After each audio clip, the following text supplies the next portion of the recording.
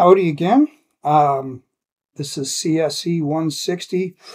This is one of our download and install videos. This time we're going to download and install Standalone Python. And Python is a programming language, and it needs an interpreter or a program that you enter in Python programs, and it runs them on the computer. You know, the computer wants just ones and zeros. So you write a Python program as a text file, and then the Python interpreter will run that program for you, kind of convert it into ones and zeros and run it for you. And that's maybe overstating the case a little bit or oversimplifying it, but yeah, the Python interpreter stays resident in your computer once you start that process, and it will interpret your program and turn it into commands that the underlying programs, other programs in the computer can use, and you'll effect what you want to do. So we may or may not refer to standalone Python in this course, but it's a good thing to know how to install. So that's why I'm doing the standalone Python installation video. Also, on any computer that you're on, you might want to have Python available, and you may want to have just the straight Python environment. Standalone Python comes with a little environment where you can edit files and run them and get error messages, and you can do all the things you can in other Python development environments. But it's good to know about this one. So without further ado, we're going to go to this place called python.org. And I will bring up a new window here, and we'll type in python.org.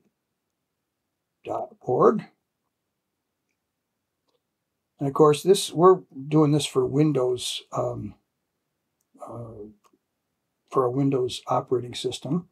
If you have a Mac, we'll do one for that as well. And what we'll do here, we're going to hover our mouse over this downloads thing, and then we're going to see, then we're going to see this pop up or drop down from the menu happen, and we're going to want to click on Python 3.12.4. There's a note up here that says if you already have standalone Python version 3.6 or newer installed on your system, this is optional. I think the newest features we're using, which are called f-strings in Python, they're all they've been in it since 3.6, so I think you'd be okay there. And if not, you've got this video to install a newer Python.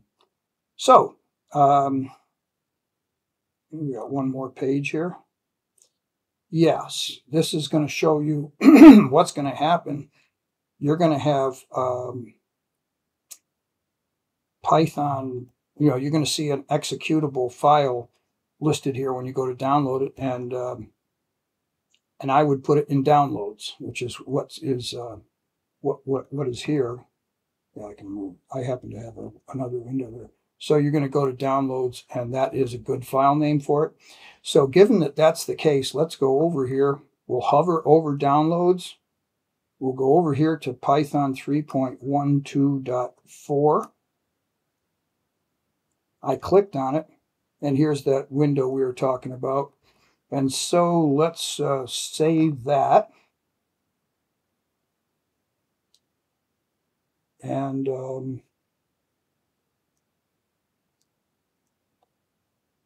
if we hover over this,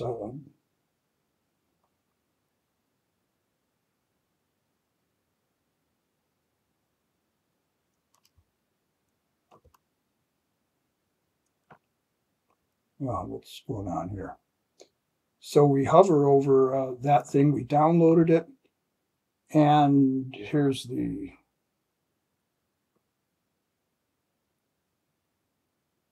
I think this is Python right here. So let's click on it. Install Python 3.12.464-bit. I forgot to say that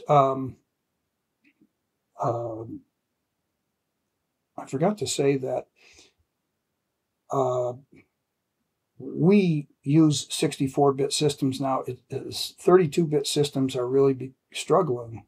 It can be done for some of our tools, and so I'll just leave it at that. We're going to do the install now, and we're going to do use admin privileges when installing.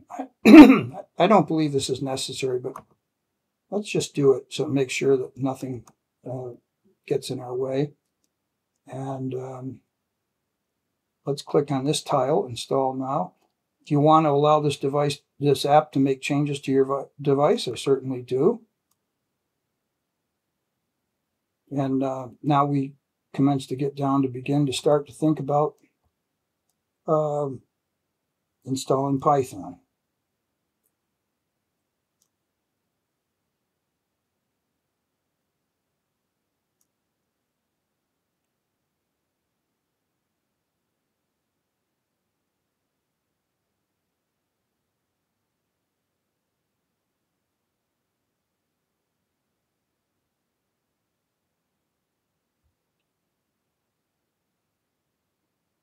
I suppose I could, just skip this in the video, but it's going to happen pretty quickly. So let's stick with it.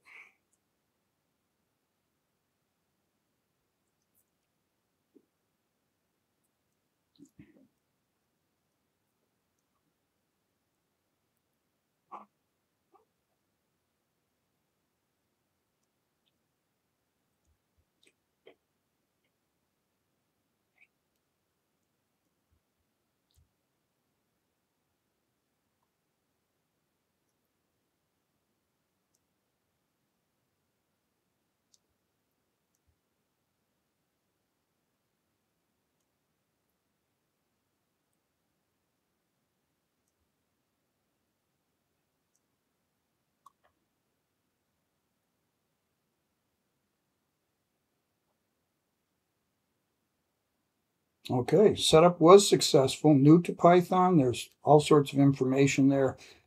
And I believe you can find all this stuff at your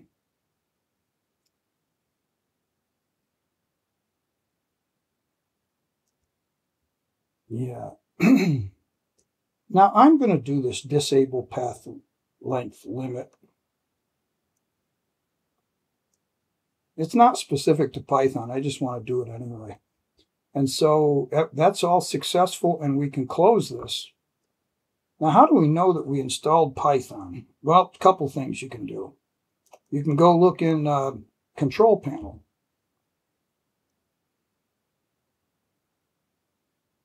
Uninstall a program. You can go down here to where the P's are, and you can see that we have Python 3.12.464-bit, and we have Python Launcher. Okay? And so that's certainly there. The other thing we can do is we can launch, if I put this in here, we can launch a command prompt. Okay? I can either type CMD, or my system had the command prompt there, but this is the the command prompt, classic Windows command prompt. Now we can type, I think you can just type PY, but let's do Python -- version. Boom. Oh, 3.12.7, 3.11.7. I thought we were installing 3.12.24, but we do have Python, so that's pretty much it. If I launch it, I have an environment right here. I can type things like 4 + 23 and hit enter. So it'll do immediate kinds of things. I can type something like print hello world. That's actually a Python statement. That prints hello world. And there's some other things that you can run also. So I'm going to exit out of Python, which is done that way. And I'm going to exit out of the command window, which is just done like that. And there's another environment that comes with a standard development environment that comes with Python called idle. And here we go, idle 3.12.64. So I think I've removed that one. So here we go.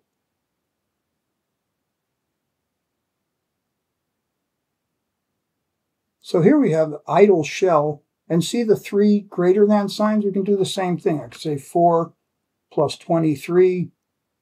It may be hard for you to see this with a given font, but it says 27, and I can say print hello world, and it'll print hello world. So we're there, we're working, and you can, if you wanted to write a program, you can go into File and say New File, and then you can create a Python program in here, and we'll be talking about creating Python programs, obviously. So not to make this any longer than it has to be. I'm sorry about those. Version funnies that we just ran into, but if this is the only thing on your system, then you'll see 3.12.4. Any of those versions would have been fine, actually, but so there we go. That's how you install standalone Python. And this python.org has all sorts of things available that you can look at. Let's see.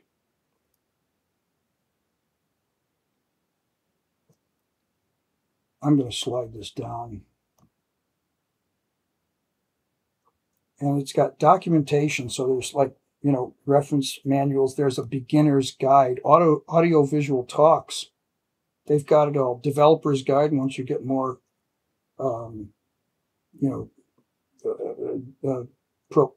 proficient at Python. Frequently asked questions. Python books. There's a free book that is available online there. And PyPy, find, install, and publish Python packages with the Python package index. You will see that we will be calling upon Python extensions, not just the basic language, to do the things that we're doing. And PyPI supports that, just so you know. But okay, I think we've dwelt enough on that, and we'll see you in the next video. Take it easy.